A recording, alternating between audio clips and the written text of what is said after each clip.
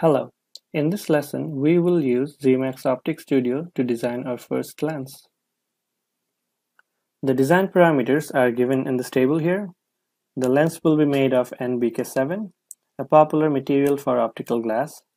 This f2.5 lens will have an effective focal length of 50 mm and an angular field of view of 5 degrees. Okay, let's get started. We will first define the system aperture.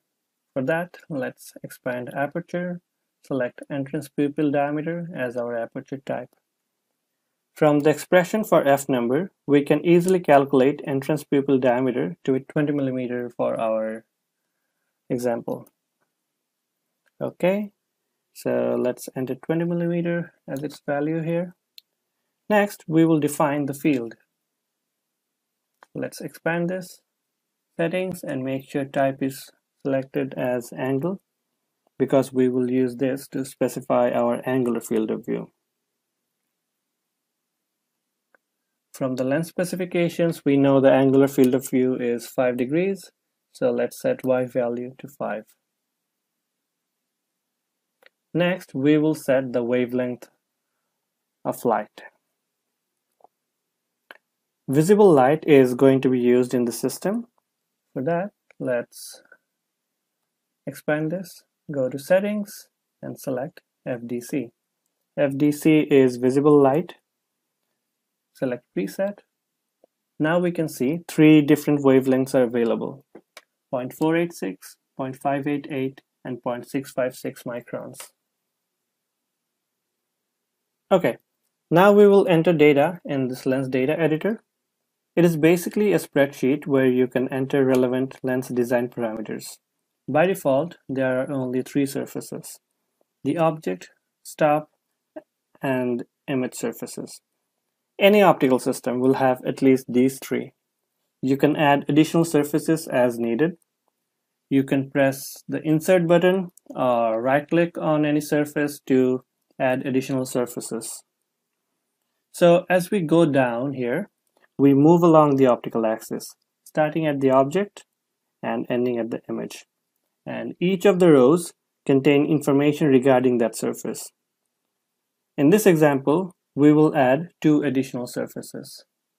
Add surface after, add surface after. And let's name these surfaces: stop, front of the lens, rear of the lens. Okay. So the object is at infinity. It simulates parallel rays. Let's place the aperture stop 10 mm from the first surface of the lens. We specify lens material as NBK7. Arbitrarily, let's choose the lens thickness to be 5 mm. It will be optimized later. Let's see what the lens looks right now. So analyze, cross-section, and we will see what the lens looks right now. So let's uncheck this and we will see more rays.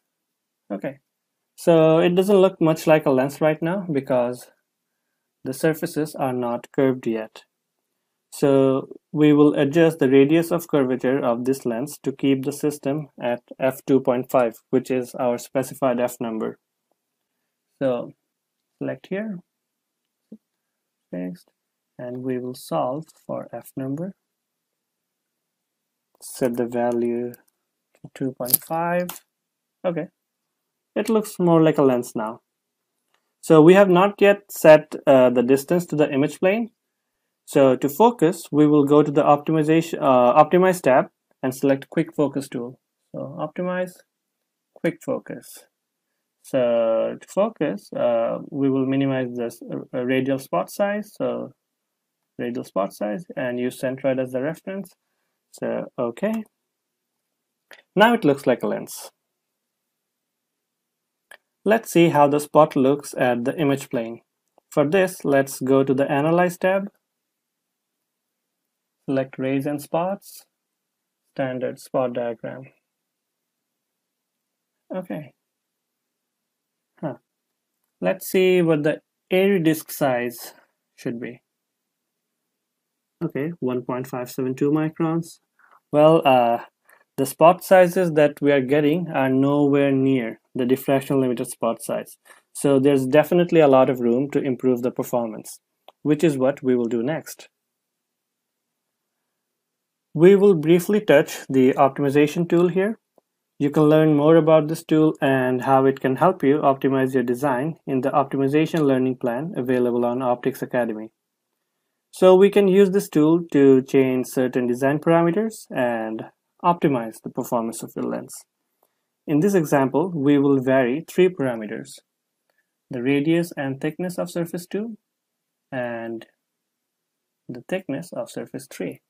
So let's set these as variables.